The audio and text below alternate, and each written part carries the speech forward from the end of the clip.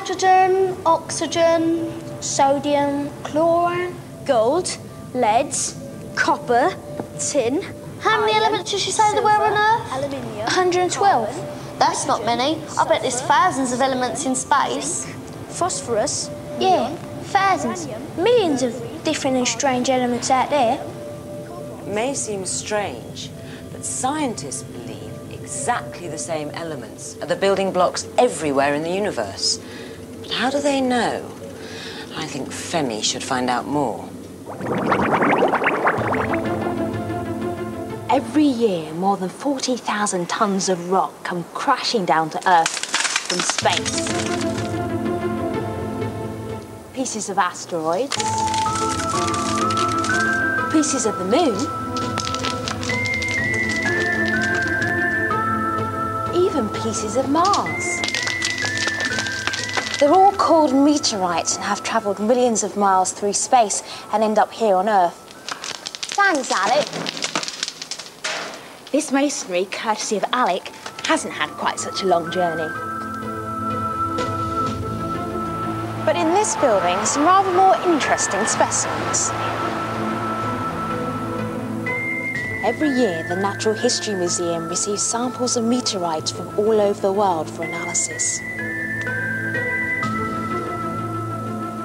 Finding out exactly what meteorites are made of can tell us a lot about where they come from.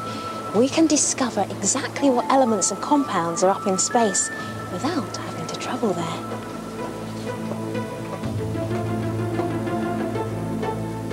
I've come to meet the person in charge of analysing meteorites. Monica, they just look like rocks from my back garden.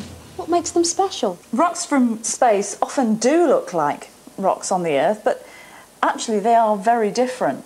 The elements, the building blocks of rocks, they're the same in meteorites as they are on Earth. So, like oxygen, iron, gold? That's right, exactly. But it's the proportions of the elements and the way they're combined into compounds that's different in meteorites. And also, some of the elements you actually find in their pure form in meteorites, where you don't ever find in their pure form on Earth. Wow, look at that. It's all shiny. In fact, it looks like metal. That's because it is metal. I've got a little test for Monica. Now, I've collected 3 rock samples. One is a lump of sandstone from the Lake District. Another is my sample of Welsh gold ore, fool's gold. That should keep her guessing. And the last one has travelled millions of miles in space. It's a meteorite from the asteroid belt. 10 minutes are all she's got to find out which one's the meteorite.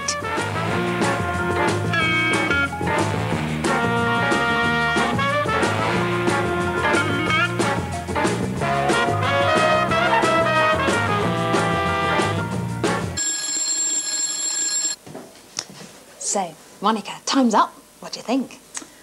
I think you found this one in your back garden. I think this is a sandstone. It's a reddish colour where the iron in it has been oxidised. It's completely non-magnetic. Absolutely. I think you were trying to fool me with this one. Fool me with your fool's gold. This is the iron pyrite from the Welsh Hills. Again, completely non-magnetic. But look at this one.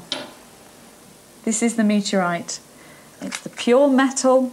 It's made of iron. It's magnetic. And it's very heavy.